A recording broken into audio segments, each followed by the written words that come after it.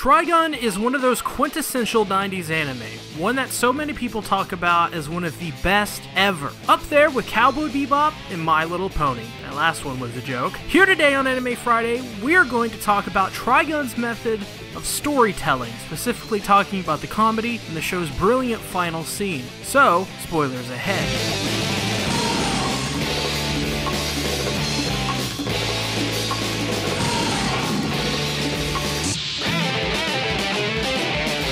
Before we begin, we have to preface our discussion with some basic information. Trigun was released in 1998 to much critical acclaim by critics and fans alike. The director of the series, Satoshi Nishimura, who would later to go on to direct Hajime no Ippo, and Yoshiro Totoro's remake, was the driving force behind the anime. And surprisingly, it didn't do that well in Japan, but just like most of the 90s anime I love, American audiences really loved this anime as it aired on Cartoon Network's Toonami block. And this is not surprising at all, because Toonami is the reason so many anime today are so well known and beloved by many. Trigun follows our main character, Vash the Stampede, a man with an outstanding bounty on his head, $60 billion double dollars, dead or alive. Vash is wanted for destroying an entire city, laying waste to everyone and everything in it. One would think this man must be the ugliest, meanest, cold-hearted SOB there is. But in reality, he's a gentle, caring man who loves donuts, helps out when he can, and is generally more a hero than a humanoid typhoon, which he earned the nickname for. Is there any truth to these claims that he destroyed this city? This is Trigun. What Trigun does is something unique and not seen a lot in anime.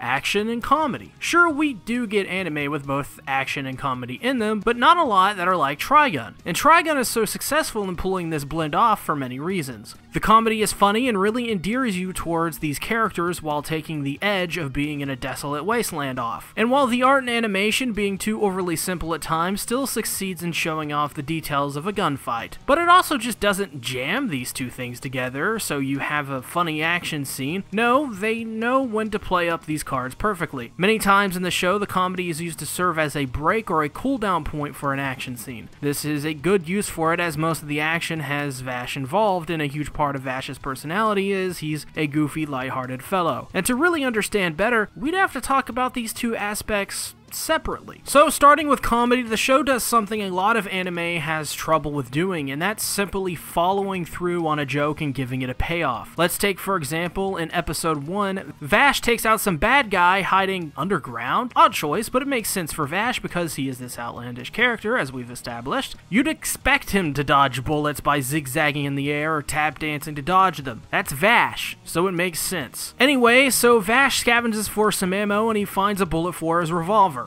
We then get a comedic but short and sweet flashback to when he was firing his gun, and alas, he's out. And what does he do? He reacts the way you expect Vash to react, with an overly cartoonish face and him screaming at the top of his lungs at his newfound position. And what happens when he's caught? He throws a gun at the baddie calling him out. And this is so funny because it's unexpected. It's simple comedy because instead of pulling out this gun or running or anything else, he takes the gun and throws it on a whim, completely subverting someone's expectations of the scene. That's just one cherry-picked example, but this is how Trigun follows through on their jokes usually. Simple setup of him not wanting to be caught. He gets caught, so he screams out and throws a gun. It's simple, not complicated at all, so that every viewer can grasp the scene and the payoff of the joke. It's a simple subversion of expectations, which can be argued as being a majority of what comedy is. I mean, think about it. What makes comedy comedy? Setups and payoffs. And what is the payoff usually? Something you'd never expect, or something you would expect but never think would happen. Just as an example, here's a joke from a comedian, Jerry Corley. I don't know who this guy is, but this is an example. I have a 5-year-old and I'm trying to teach her to tie her shoes, and she's always saying, "Dad, I can't.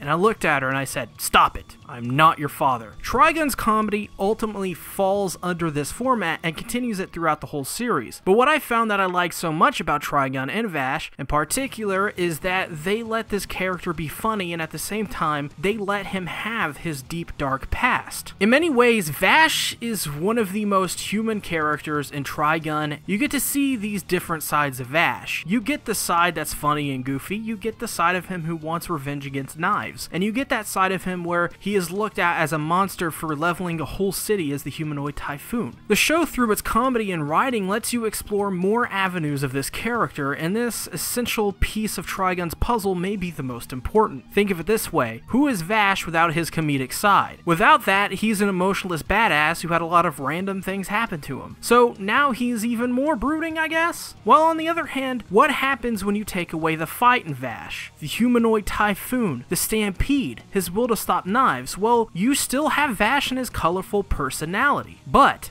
when it comes to Trigun's action, there is an elephant in the room you'd have to discuss here. The series animation is rather outdated at this point, and there are only a few handful of examples I could point to as good examples, so I'm going to discuss the final big action scene in the show, Vash versus Knives. And even by today's standards, this scene is absolutely some of the best, most well-directed action I've ever seen. Personally. Everything about it, the pacing, the animation, the direction, it's all so memorable. Even the story it tells is a beautiful one. All of the characters in this series at this point have been wrapped up. Wolfwood is dead, Millie and Meryl's arc are written and closed, and it's been revealed Vash and Knives are brothers who are somewhat less than human despite their appearance. In fact, they're over 130 years old at this point. The only option left for Vash is to confront Knives and deal with this issue, as throughout the whole series he has constantly ran away from him, not doing the one thing he promised Rem to do, which was protect Knives. But with Wolfwood's cross full of mercy, he goes to Knives in a green meadow, something we've only seen once in the whole series before, and that was at night. You'd think, knowing Knives, how he killed Rem's relative in cold blood, what he wants to do to the human race, and how he wants to make them extinct, well, a green meadow in the middle of a desert planet is the last place you would expect he would be. It's a brilliant subversion of expectations, and not only that, Knives and the way he dresses is so alien to this world, it's almost like he's perverting it. Vash comes in body armor and a red coat, and Knives is still wearing his skin-tight suit from the ship. The setup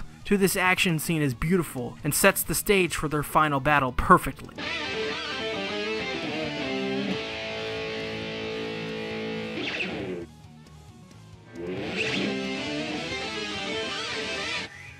And as we cut back from the final insert card, they start their fight. Knives' gun fire digs into the tree Vash is taking cover behind. The sight of these bullets piercing the tree is fantastic, and for the time was even more impressive as it showed the brutality of these super weapons. Small details like the table being destroyed by gunfire and a splinter cutting Vash's leg are nice touches as well. As the fight moves on, Vash shoots and hits Knives' revolver, but when Knives shoots back, it's revealed that he is controlling the weapon via wire. He uses this to get the jump on Knives by using his concealed machine pistol to rain down gunfire. Vash then uses the wire to pull back his revolver. Then this is a good example of why this scene is so good. They used very inventive and unique ways to get the fight to not only last longer, but also using logic that you would expect these two to use. It's a cool visual as well. We know Vash very well at this point, and he wouldn't take this fight lightly at all. Neither is Knives. They're not playing the evil villain who does stupid things here. Knives is treating this very seriously, which I like a lot.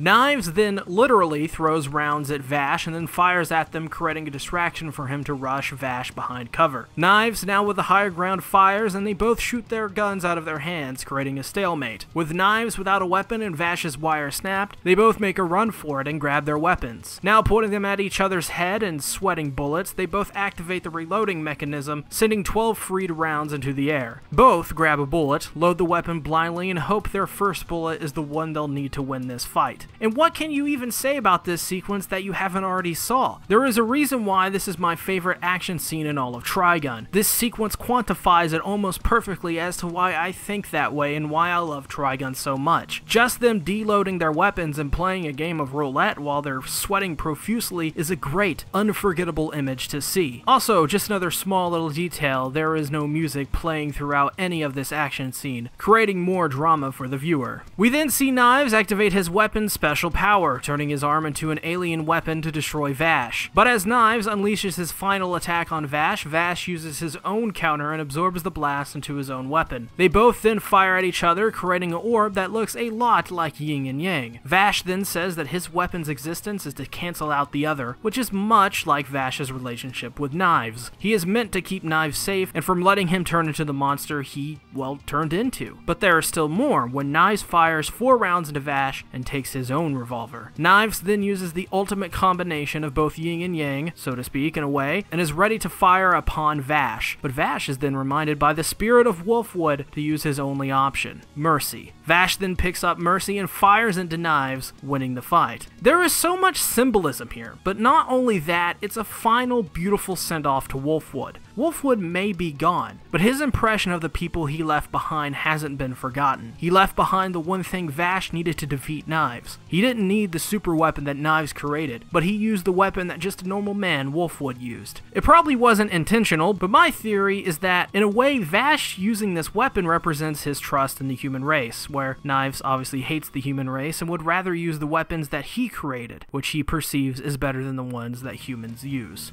Altogether, Trigun blends its use of comedy and action in ways that are tasteful and make sense to the viewer. They don't just throw in a joke because they may have won an episode without one or wants to play to its audience. And that goes for the action as well, but what makes Trigun what it is how it blends it into the story and its characters. What would Trigun be without its comedy? What would it be without its action? What would it be without that final action scene? Well, the answer is it wouldn't be Trigun, because once you take away one of those things, you strip its identity, you strip it entirely of its identity. What's a bike with one wheel? It's not a bike anymore. So with that being said, thank you for watching this video. Remember that Anime Friday will continue with Season 5 in March, as I need some time to prepare. So if you're new here, hit the subscribe button, ring the bell, and click on one of these videos if they interest you. Bye bye!